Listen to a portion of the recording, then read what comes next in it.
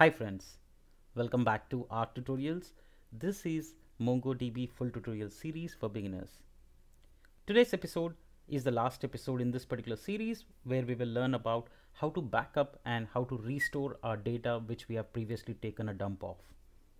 It's important when you work in a large enterprise where you have multiple people with operations of admin. Chances are that you may end up having some kind of collection deleted or some kind of data you need to take backup of and such scenarios. Today, after today's episode, you will know how to take a backup and how to restore.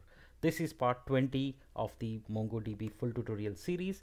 The playlist link is in the description box below.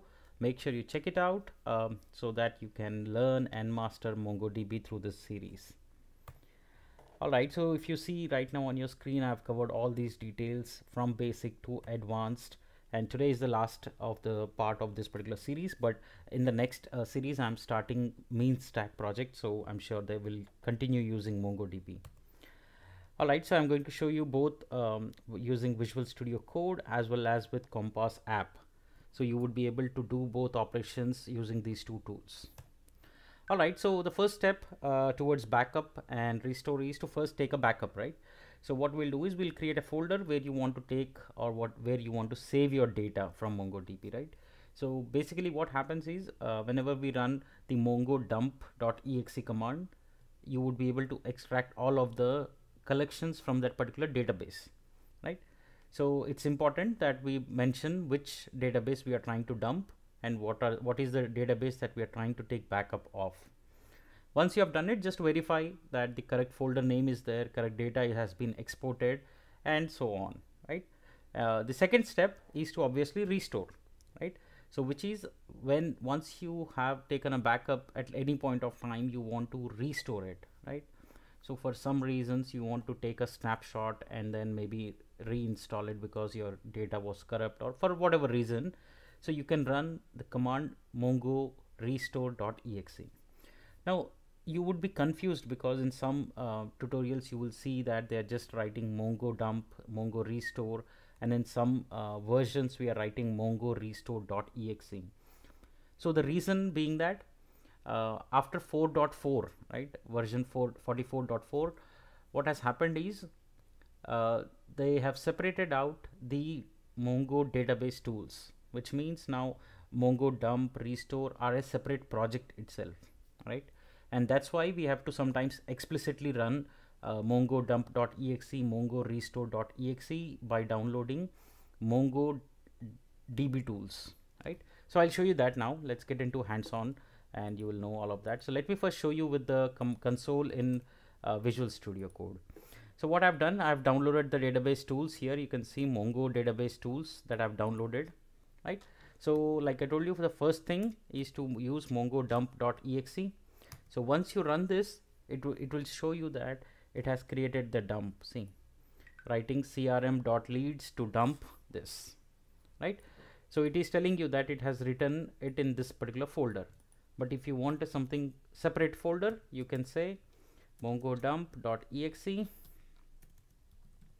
mongo dump.exe, and you can mention out, and you can mention the folder and say data slash backup, right? So give the path of where you want to download or have the dump data set. So once you do that, it will say writing this to, now you see the new path. It is telling the new path is the one that we have given, right? So this is how you will run the command, but most likely you will never do it from command or anything. These are administrative access. You should know about it, but I'm not sure if you would really use that in your day-to-day life or your as a developer. But you should definitely be knowing about it. So here you are, mongo dump.exe to dump the data. Now what I'll do is I will go ahead and I'll just let me refresh this for you, right? So we have refreshed, we have the CRM, we have leads, right? Now I'm going to drop the database, right? So here I'm going to type the name. So now it says it has successfully dropped. Now let me refresh. So it is gone, right? Okay, so now this is gone, right? So what I'm going to do is I'm going to the dump folder where we took a data earlier, and I'm going to say mongo here, oh sorry, one level up, and here I'll say Mongo restore, right? So I'll say Mongo restore.exe and run it. So it would fetch, so see, restoring crm.leads from dump/crm/leads, right? So you see how simple it is. So now let me refresh and we should see our CRM database back, right? So those are the two main important exe commands that I want you to know.